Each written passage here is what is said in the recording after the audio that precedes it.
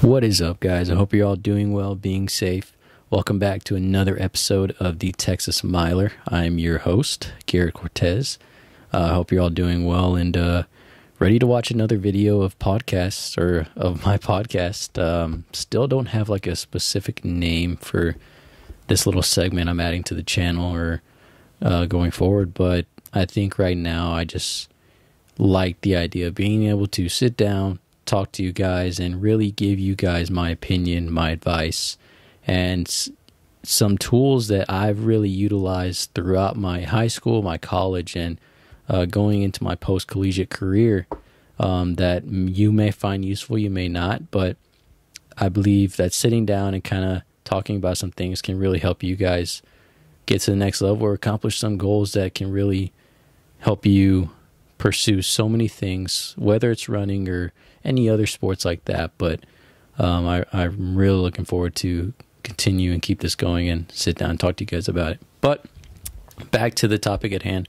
So today I'm actually going to be talking to you guys about goal setting and also how we can change our mindset and some tools that may be useful to change our approach this fall with everything going on and how we can use it to prepare for the winter and spring seasons coming forward, because mostly a lot of conferences right now, or especially at college, are canceling or postponing fall sports already, and maybe there's a few left that haven't, but I know for cross country at D1, they've already canceled the NCAA championship for cross, so it's like,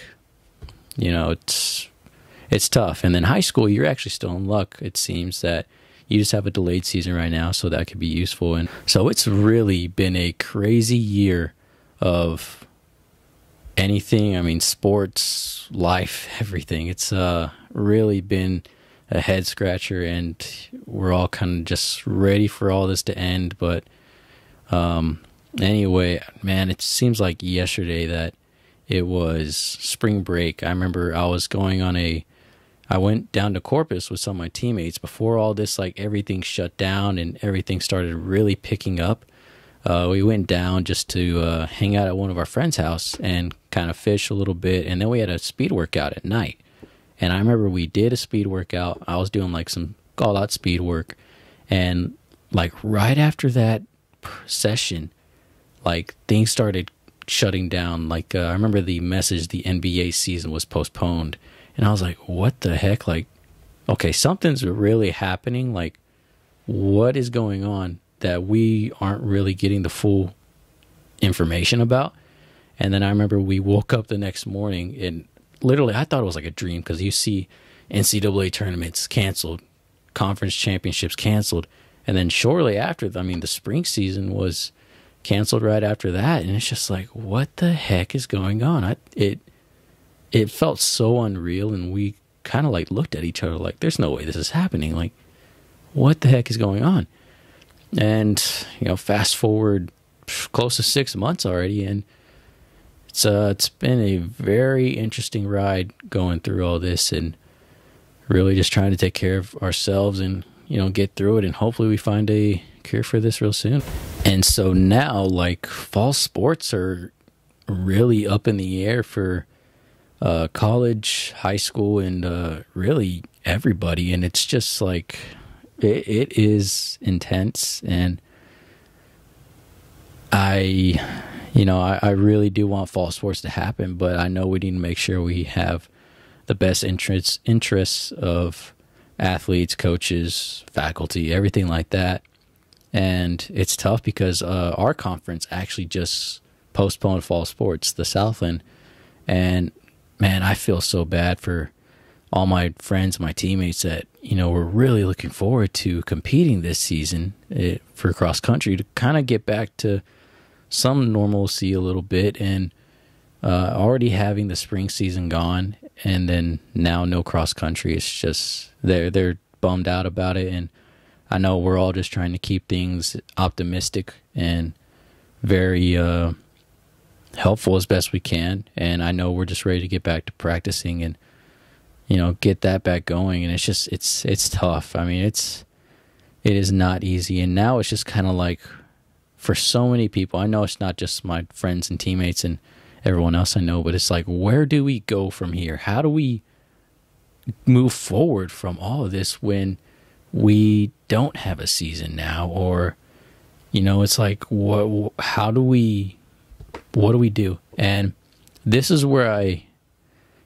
don't have the perfect, I'm not saying it's a plan, but it's an idea that maybe can help you in your training, or how y'all approach training, or just a couple ideas that can help make the difference and get you ready for when the winter and spring comes. And hopefully by then we'll be back to having seasons and everyone can compete and get back out on the track and racing, because I know I'm looking forward to getting back and racing myself. But that way I can just give you guys my personal advice and my opinion and a lot of things like that may be helpful, and I hope it is.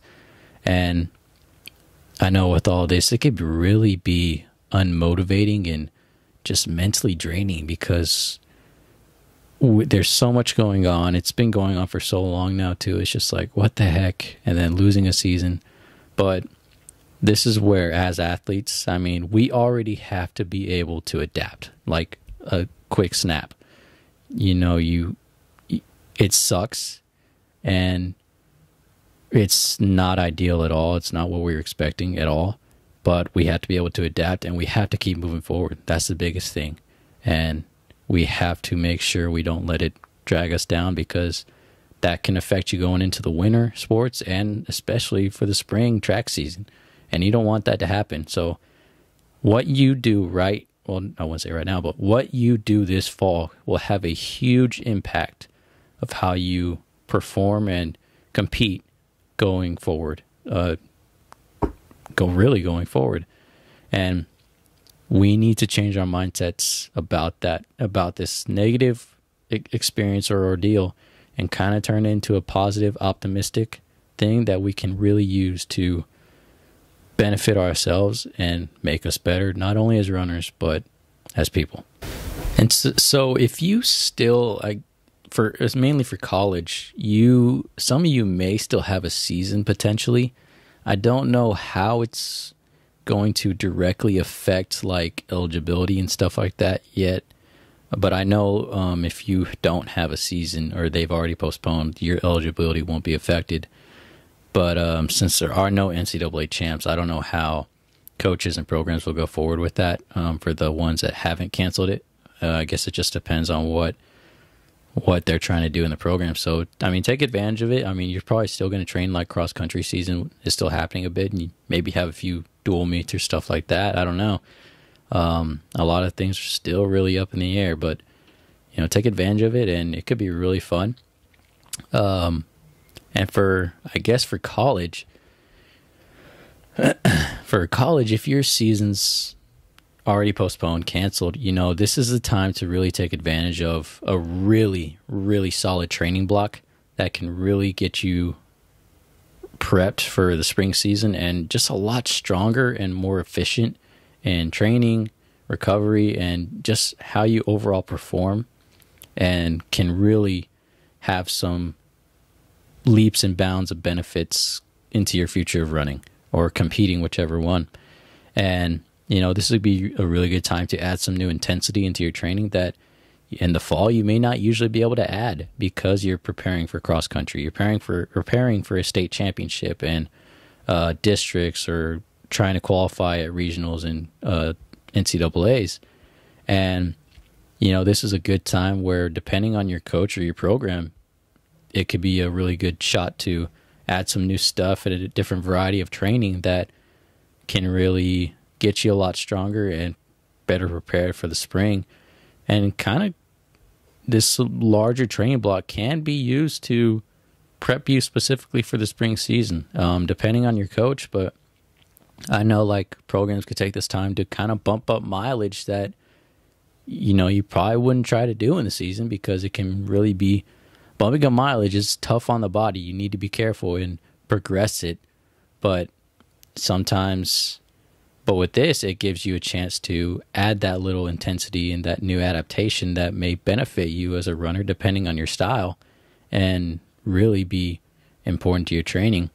And also, you can kind of take this time to make training really, really fun. You don't want to do the same type of stuff over and over and over again, because yes, it could be good for training and stuff like that, but then you kind of get like a mental drain out of it. You kind of get just tired of it mentally, and that can really be negative on the athletes and the training, because then it's not viewed as important, and it just won't have as much benefit as trying to keep the training as fun. And so that's where you kind of come up with like cool ways to make some games out of workouts or strength training and stuff like that. I know for us, like one of the best things we love to do is play volleyball with the medicine ball. We'll play it between like the football goalposts, and you'll have two teams a team on each side, and it's just pretty much volleyball trying to haul the medicine ball over, and then if the ball hits the ground, that's a point. And I mean, that's so fun to play. We all love playing that, and excuse me, but it's so hilarious and just a lot of fun, and you're working out and you don't even realize it. But it's a cool thing to add, and anyone could add something like that, or just there's so many different things out there to try, and just it depends on the coach and what you're trying to achieve in that session or that workout. Excuse me. And it's really cool to add and do stuff like that. That can really keep us as athletes engaged or focused and really just having fun in training. And then high school, I mean, right now you guys are in luck. The season's just delayed a little bit. I mean, I think the start date, I know for UIL it's like September 7th, and I think that's for like 5 or 6A. 5A, I think it's like 6A, those other divisions, and I think 1A starts a little earlier, or I'm not too sure on the dates. But I mean, state championships for y'all isn't until this early December now, so it's like you have a whole another month to get another good block of training in, or really just get prepared for that. And you don't usually see that at all during the cross country season. So for those of you that probably didn't train like you should have in the summer, you got a chance to catch up now and get back into the arena and get back into shape where you can be able to compete and do whatever you're trying to achieve, because this is a good time to get back into shape. So take advantage of it. Usually you don't get that, and this can actually kind of help those that are kind of more prepared like later in the season to compete, where you kind of just progress each throughout the season, and now that you get another month, you can kind of get yourself even better by the time that those districts come around, and regionals and area, and especially state. So I mean, it sucks that it's delayed a little bit, and it's going to be colder depending on your region, but some of you may benefit from that. I know some people love to race in the cold, some people don't, but looks like that's the route we're going. And then this kind of later season is going to be beneficial for those that are trying to hit those PRs and earn a scholarship or walk-on spot and try to solidify their name and who they are, so they can go to the next level and really achieve such high goals that we set for ourselves. Now to like the main segment of what I really wanted to touch on, based on what I've used, is goal setting a little bit. Goal setting is so important to planning a season, staying on task and focused, and can really just help you in times when things get rough, of why you're doing some of the things you're doing, and like why you put yourself through hard training, why you put yourself through the long miles sometimes. And trust me, they're so important and can help you really see how far you come from the start of the season to the very end. And it's so cool to see. It's such a huge relief when you look back on everything that you wrote down, and whether you scratch off when you complete something, and just see how stuff like this will keep you on task and really help you progress and get better yourself each and every year. So, I mean, goals are a great way to help you stay on track and we use as guidelines, really. And every season you should go into with a plan, with a list of goals of what you're trying to accomplish that season, because without that, you're really just going into a year kind of aimless and unaware of what's going to happen or what you're trying to do, and training is not going to be as effective as it should be for you guys, because you're like, I don't know what I'm trying to do, or you don't know what you're trying to accomplish or reach for, and it's just like you can't keep track of how you're progressing, or can't keep that mindset of what I'm trying to do. And that's so important, especially in those hard sessions, and just kind of monitoring how you perform and train each week. So that's why goal setting is so important, and just really help you bring out the better of yourself, and really keep you on task to reach those goals. And with this fall kind of being up in the air, and a lot of changes, there's going to be change of goals a little bit. How you make goals this fall are going to be very different for how you make goals in the spring or how you usually would. And so that's the biggest thing.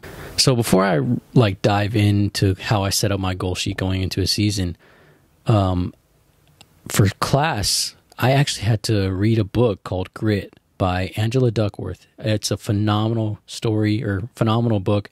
I think any athlete should really get their hands on it and take a look at it and read it. It has some great information, some great stories that was so helpful that I could utilize. It was what was really cool to see is how so many professional athletes, performers, like top talent, they think a lot in how they process things, how they prepare for things. And it was really cool to see how those elite people utilize stuff like that, and tools, and so many different things that I'm definitely going to reread it again when I get the chance, after I read through a couple of books I already purchased and need to read.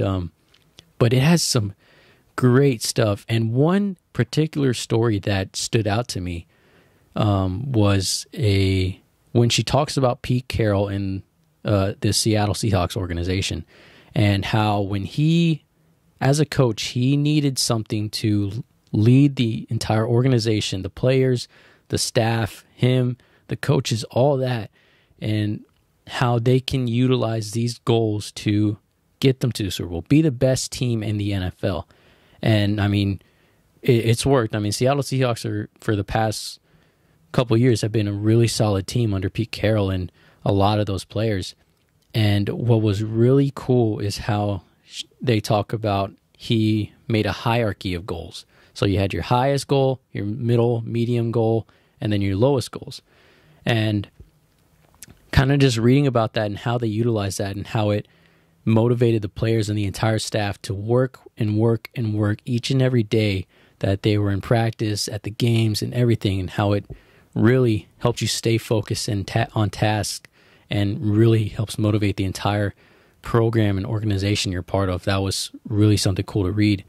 And what I found really awesome was how I could really relate to what Pete Carroll and what she was talking about in the book, because without even realizing it, I've done similar things with my approach to seasons and training that, especially with goals, it may not have been as organized like a hierarchy, but when you look at them, you can kind of see the highest goals. You can see the in-between goals, and then the lowest goals that are going to get you to the middle and to the highest goals. And it was really, really awesome to kind of see how, even without realizing it, I've kind of modeled a philosophy like that to a phenomenal coaching, to a phenomenal coach like Pete Carroll, and a lot of those athletes out there that really take time to plan and how they approach their seasons and their competition and their performances. It's really, really awesome to read. And I tell you guys, you really need to check that book out and kind of get to read that story. And one thing like that they talk about is how like each tier of that hierarchy is so important